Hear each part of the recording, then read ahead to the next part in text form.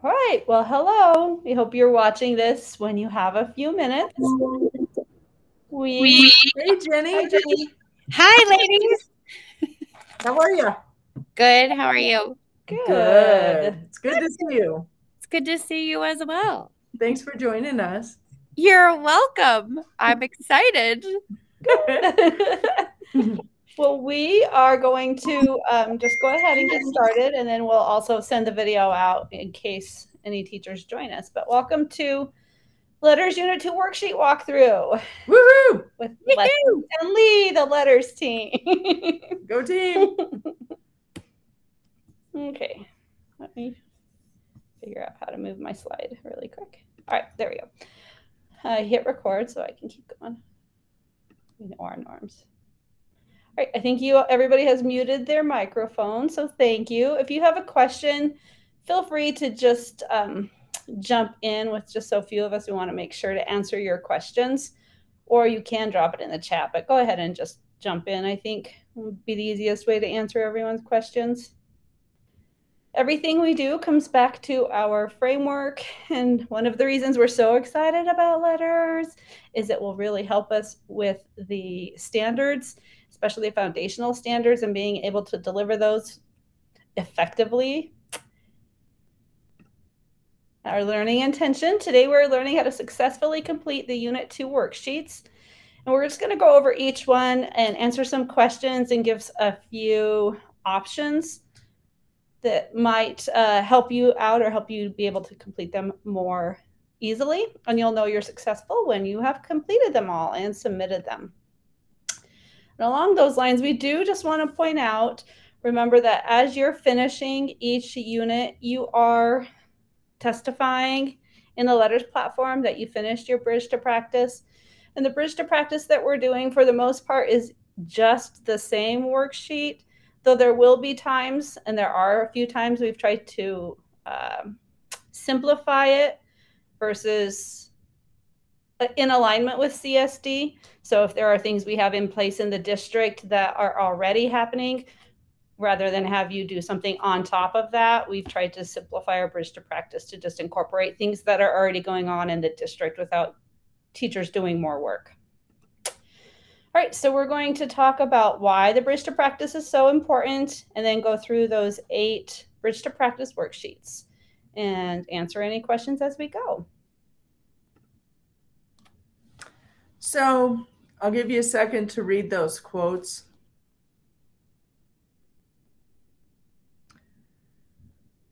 This is the big why in the Bridge to Practice, which is why we have prioritized it and why our school district is willing to pay the $400 for teachers to actually do it.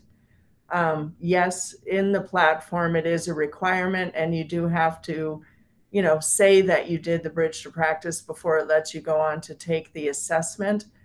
And we know that in order for student outcomes to change, the adult behaviors and teaching routines have to change first. And that's why the Bridge to Practice is very scary. And we're asking teachers to really not only learn something new, but do something differently in the Bridge to Practice. And that is so hard and so scary. And I think, honestly, that's why the coaching piece of this is so important, because they know that you are safe, and that's when they want to make their, not mistakes, but, they want to become more aware and better at the new routines, and do that in the safety of the privacy with you and their class. The kids won't know it's a mistake. So that's the beautiful thing. So in this slide, this is the first reflection sheet in Unit 2. And the idea is that they look at the that weird shaped thing on the left, like a guitar pick, and they, with your student 1 in mind, look at the early phases. Can they do those things? Can they not do those things? At the basic phase, can they do those things? Can they not do those things? So if you are going down the list and it's a, yes, they can do this, yes, they can do this, yes, they can do this, then when they can't do it, that might be the next skill that you want to teach them. So it gives you not only an idea where the student is, but where to go next as their instructor. And so you want to go through that process with each of the 3 students, thinking that through on the right and using the worksheet to record those thoughts and reflections. Questions about that one? And I like candy corn way better, Amy. Thank you. And again, sometimes some of these might be activities you are using with your ECRI routine, so you've already done them. There might be some routines that you throw in whole class to see how the students respond, focusing on how your case study students are responding, or they could be done small group as well. All right, session 2 worksheet is very similar. This one's asking that you actually try them if you haven't already. And so in conjunction with Unit 1, you might do Unit 2. I think this is a really good example of kind of looking ahead, and if I'm working with the kids, doing 2 things at once because they work together really well, because this incorporates the same skills from 1, but adds a few more. So this might be a good example of looking at the 2 together. And again, depending on your grade level, if you're a kinder and 1 teacher, you might not have kids getting to advanced phonemic awareness. So in that box, you might say, none of my kids are at this level yet, but then be specific with where they are in the early and basic stages. Mm-hmm. And then in the upper grades, if you have low kids, you might need to start at the early awareness level because that's where your kids might have their holes. So this is another good example of killing 2 birds with 1 stone. And if you have kids in the same skill group, it'd be nice to maybe try some of these activities there. And they're fun and they're quick. And some of them are part of the ECRI routine. So, okay. All right. So in session 3, there is a phonological working memory worksheet that is attached in the assignment for them to use to think about what is phonological working memory and how does it affect learning to read, basically. So it seems like things like listening, following directions, pronouncing words incorrectly when they're repeating a sentence, they don't directly necessarily always align in your mind with learning to read. However, if they have weaknesses in those areas, those are phonological awareness gaps that need to be strengthened with practice and with routines that those students develop those pathways in their brains to strengthen that phonological working memory so that they are able to do those things. And they have to be able to think about dictation. When you are dictating either spelling words or an entire sentence, the student has to be able to hold on to the whole sentence long enough in their head to know if they wrote the sentence or not, or if they repeated the sentence properly just verbally. So it's a very critical part in that 4-part processor that enables the students to complete activities for reading and spelling, and later it'll be writing longer pieces. Do you have any questions so far? What about those 2? Last 2? Okay. All right. In session 4, we're still thinking about phonemes, but now we're working on taking it to the phonics level. So now that we've worked on the phonemic awareness in the first couple of sessions, session 4 moves to their spelling. And do we see errors that are happening in their spelling because of their phonemic gaps, their phonemic awareness gaps? So that's what this session talks about and asks you to reflect on. And for this, any writing that the student already does would suffice. Teachers can use their regular spelling test if they want. They could use their weekly writing from the Reading Street Writing, anything where they could see an error pattern and start to just look for, are there any patterns that would relate to the student's lack of phonemic awareness about that, or even their pronunciation. So in this session is where they really get into some of the way we make the sounds. And so this one was really interesting, and how if kids don't understand how we're forming the sounds, then that translates into their spelling problems. And so any writing sample would work for this. And this one's really interesting then, though, because you can start to think about changing instruction, at least for that student, into how they're forming the sounds. And this one was really interesting. Any questions about this one? Awesome. Okay, so moving from the consonants into the vowels, this session 5 really focuses more on the specific vowel sounds and spelling of vowels, because those tend to be the harder ones. There's only 5 letters that are considered vowels, but there's like 15 variations, and then you have diphthongs and all kinds of weird Schwa. Things. Yeah, schwa. I mean, all things can happen. And so vowels are very problematic for kids. And I think this worksheet is intended to really get you thinking about what errors are the students making? What are they either substituting for that sound that they're doing consistently incorrectly? And also it's getting them, a lot of times I think we notice things like kids that have an accent, and that's coming up still, but this is a prerequisite to that dialect spelling problem, because kids in like Boston, or I was telling Leslie earlier today, we had a little girl from Louisiana that lived across, it was when we lived in our apartment. We were newlyweds about 1,000 years ago.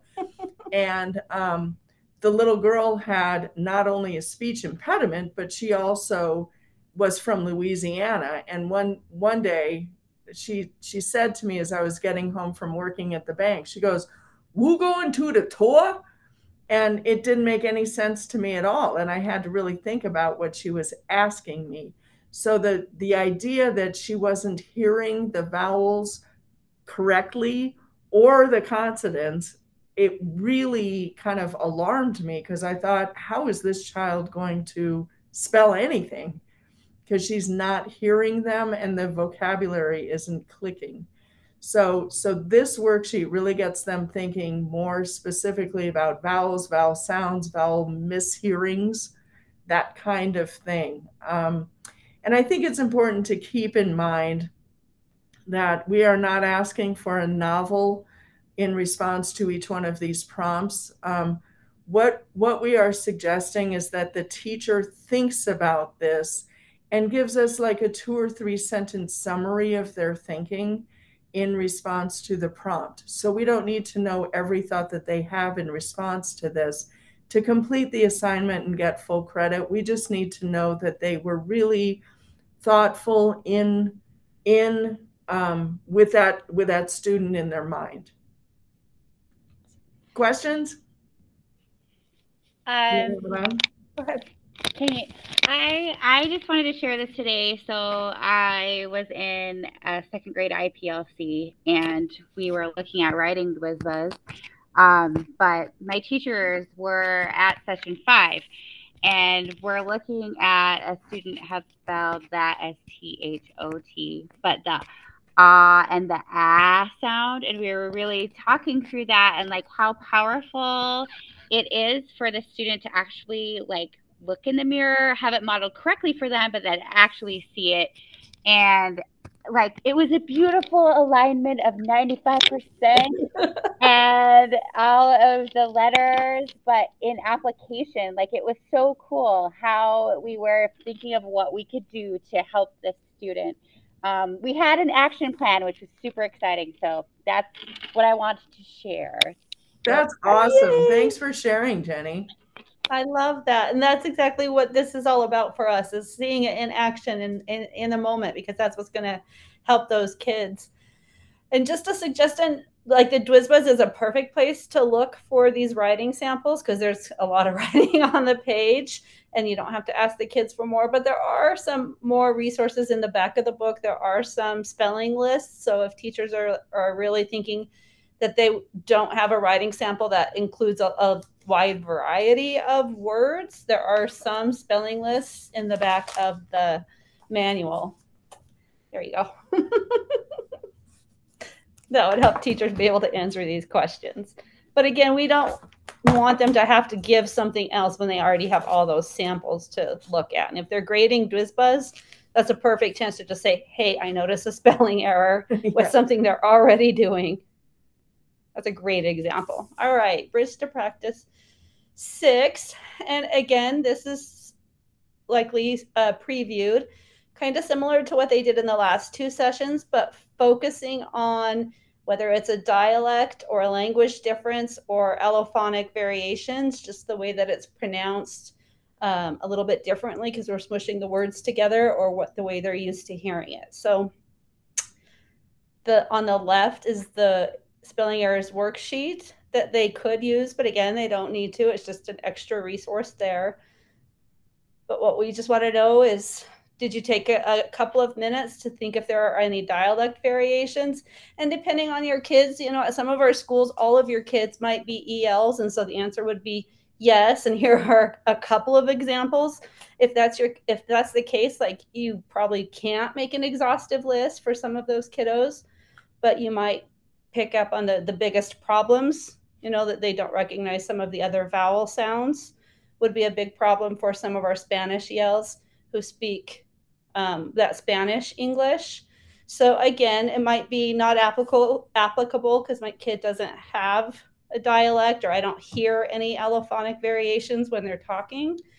Or it might be, I'm going to give you like 3 examples because this kid has a whole lot of examples. Yeah. It's just more thinking about what are those errors and patterns, and then what can you do to address them.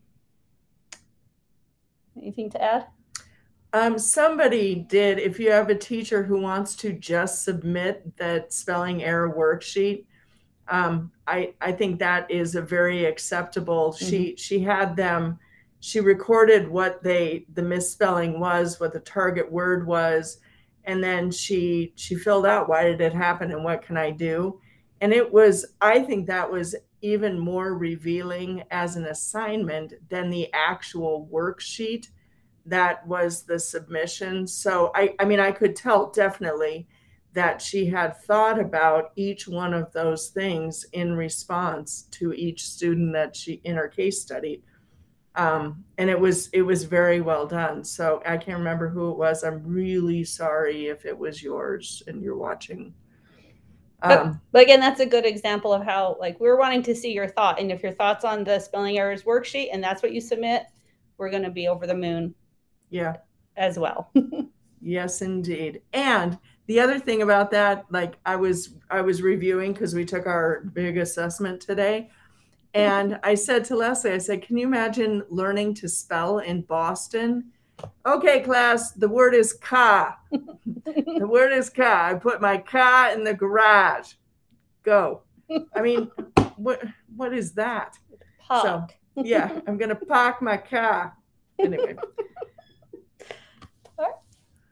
Oh, is this mine? Yep. Okay. So use the phonological awareness activities with your students. Reflect on their mastery observed in the activity. So the idea is do something. Try it. Take a risk. Do it in private. You can video yourself if you want. They could ask you to come in and model it for them first, or co-teach it with them first. If, you know, with their coach, they may ask their coach for help planning. Like, what do I do? And there's a whole list of exercises they can choose from in the unit. And I think the big, huge message is just try. Just try, see what happens. It might be a disaster, and the biggest takeaway might be, that was terrible. And then you go, maybe they'll come to the coach and say, I tried this and it was a disaster. And, think it through together, ways to improve it or do it differently. Or they may come to you and say, I did this with my small group and it was just the best thing that's ever happened. And finally, there was a light bulb above Joey's head for the first time all year. So I think the big bottom line is, yeah, it's scary. Yeah, it is. And doing something new is always scary. And getting back to that quote at the beginning, unless you try something different, you're not going to improve. Go for it. Bottom line. And there are lots of suggested ones in the unit, but that's not necessarily an exhaustive list. So the idea is really just to focus on the phonological awareness, and you might know ways that aren't listed in the manual, or teachers might have heard of ways that aren't listed in the manual. It'd be great to hear about some of those as well. We're going to give some prizes that, we're super excited. We got, instead of just the regular Canyons prizes, we've got some LETRS specific prizes to go out, but some of them aren't necessarily listed in the manual, but help with manipulating sound in other ways. So it could be anything they want to try that is some way that they're working with phonological awareness. So, and something else that just occurred to me when you were saying that is that on the bookshelf where the curriculum maps are, there is also the skill-based small group manual, and that is a gem and a jewel, and it was written based on these routines and this information in LETRS. So if teachers are looking for something, a lesson plan, a way to implement a thing to do, there are those, and there are also PA routines. If you remember way back in history in Canyon School District, with the Reading Street kit came the RTI kit. And in there was that PA phonological awareness book. And so there's a ton of routines written there that they could use as well. So there are resources within LETRS, but also within Reading Street and on that digital bookshelf for them to tap into. Awesome. Questions? We're looking forward on the days, on our in-person days, to having people share out, are there any activities you've tried that aren't in the book, or how's it going? So hopefully that will be fun for us. All right, the last one, Unit 2, Session 8, looks at assessment, analyzes assessment. And the two things we're asking them to do is, how do the results of the assessments we already give inform planning? And that can be any and all of the assessments, from the DWISBuzz to Acadience or Keep or whatever. And then it asks to administer a screener. We put in there PASI just because most, I think all but maybe one of our schools is doing 95% group. So most of our low kiddos would probably be taking the PASI anyway. But that is not the, and it says PASI, but there is also some flexibility there. Like if you're a low kinder, your kids might not even be up to this level yet. So you might use the screener in the RTI kit. Same for your upper grades, or they might look to the past, which is also in the manuals book. So really the point of this one is just to give some kind of PA screener. And if your kiddos already take it, just have the teachers look at that data. If you're at a school where the interventionists give it, maybe just share it with the teacher so the teachers can look at it and start to know what the data looks like, or have the teachers give it for those few kiddos. And again, depending on the grade, they might not get all the way up, right? They might not be able to do the harder skills. So I would stop when I know, like, hey, the kid can only get this far. That tells me where I should start instruction. I don't need to keep assessing when I know they can't do it. So for any of your grades that do that, it's more that they're looking at an assessment to be able to inform their next step.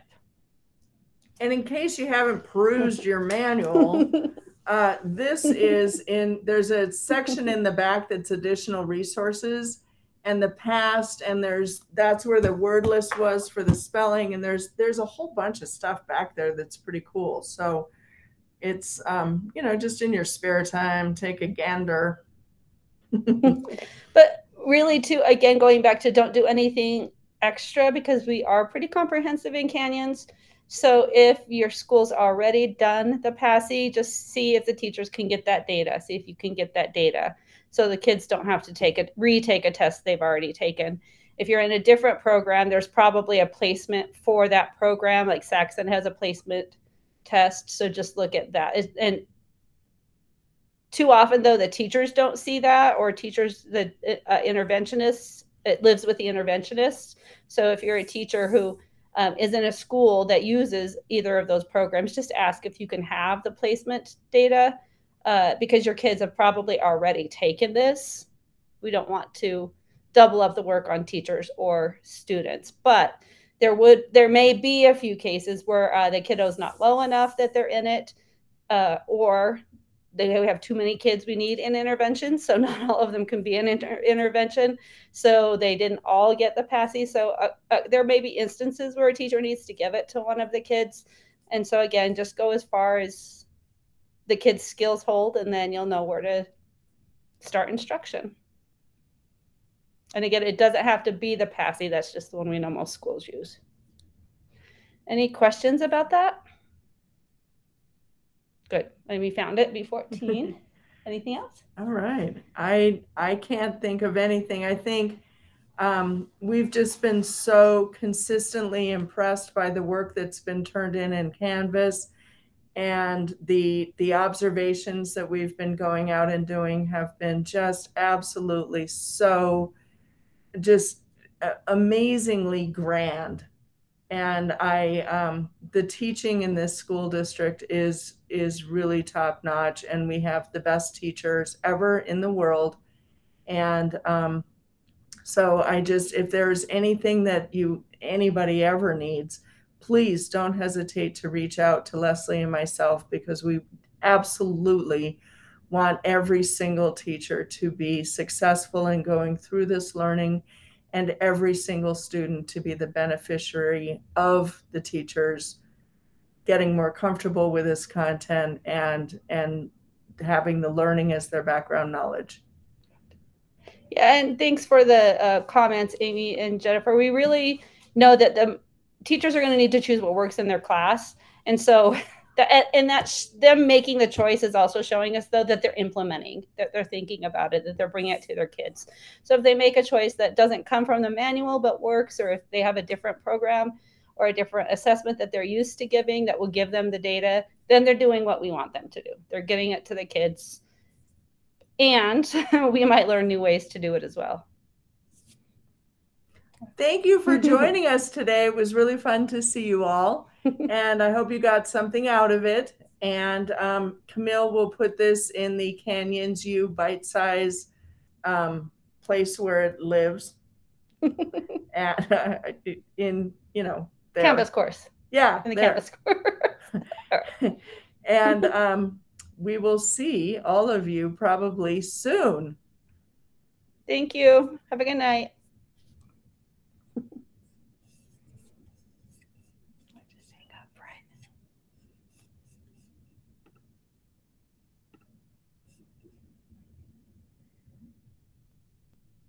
Okay, I'll just stop.